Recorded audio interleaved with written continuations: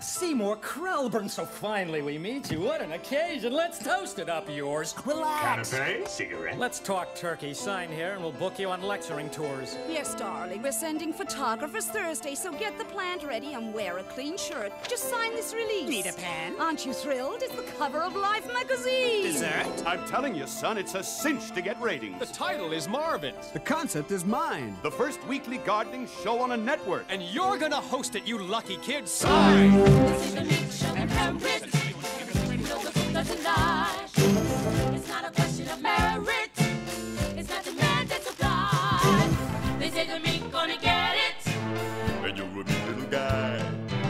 You know the Meek are gonna get what's coming to 'em by and by. My future's starting. I've got to let it stick with that plant, and gee, my bank account will thrive. What am I saying? No way, forget it. It's much too dangerous to keep that plant alive. I take these offers, that means more killing. Who knew success would come with messy, nasty strings?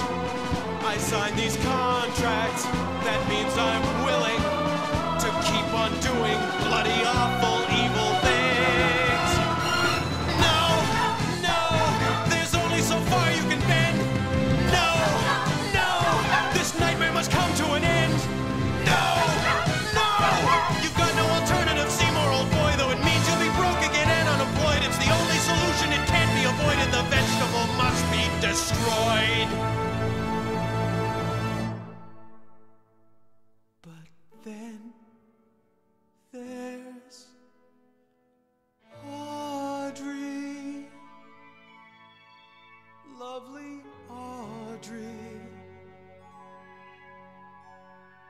If life were tawdry and impoverished as before, she might not like me, she might not want me.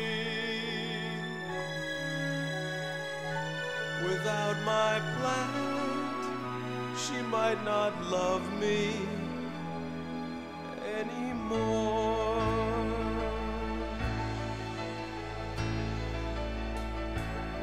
They say the Meek shall inherit. Where do I sign? Doesn't